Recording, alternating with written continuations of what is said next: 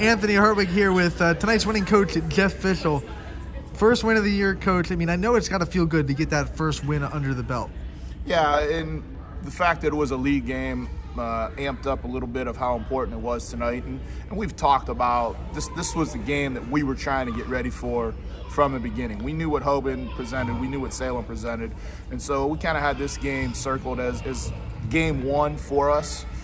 We only had one scrimmage, so some of those early games we had to figure some stuff out. And, happy for the girls. They played really well, played their butts off, and happy they get to celebrate a win. Was it kind of a blessing to have a league game after those two tough ones to kind of refocus and kind of find out what's important with these conference matchups? Yeah, part of it was scary because we haven't figured everything out yet.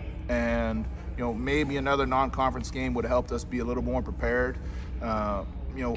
We weren't completely prepared for tonight. Obviously last night our practice got changed up a little bit and we had to improvise, so we didn't really get a preparation practice for tonight's game. So we had to figure out and learn a lot of things on the fly tonight, which is nerve-wracking as a coach, but the girls stepped up and did really well.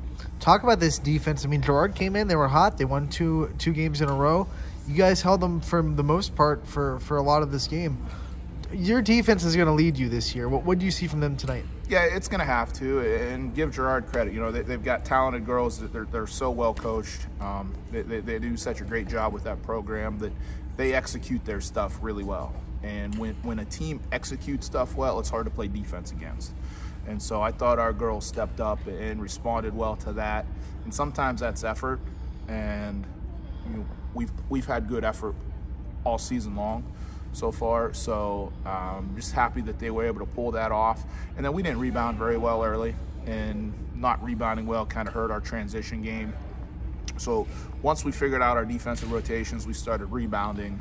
We were able to get out in transition and get some easy baskets, and I think towards the end of the second quarter is when that started happening, kind of swung the game and gave us a good feeling at halftime that we were going to be able to compete tonight. Tonight's player of the game was Emma Cunningham. She led you guys with 15. She's not alone, but she's one of the new leaders that has to kind of step up and grow into her leadership this year. What have you seen from her, and what did you see from her tonight? Yeah, so proud of her, because the beginning of the game she struggled. We had a layup off the tip for her. She missed it. A couple possessions later, she had a nice little bunny and she missed it. And so when that happens to a kid, it's easy to get down and not bounce back. And she stayed confident, she played aggressive, and she bounced back after those early little misses, and she played the game of her life. And she's a big part of why we got this win tonight. I know coaches always say one game at a time. How do you use this one for momentum into the next one? Well, it's a process for us, and we're not going to get away from that. What we have to do is show up at practice tomorrow and get better.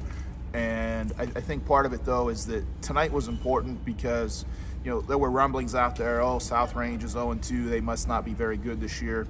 I don't think people realize how good Hoban is, and I don't think people realize right now that Salem's not getting the respect they should be getting. So I think a lot of teams around here would have been 0-2 with our start, but our girls started to hear those rumblings about not being very good. And so to come in and get a league win tonight and get win one and just kind of get that message, they're going to bring some enthusiasm to practice because of it. And, it's just something that we'll build on one day at a time. Coach, thank you so much for taking the time to join us, and good luck in the next game. World looks better in burgundy and gold, Anthony. Have a good night. You know it.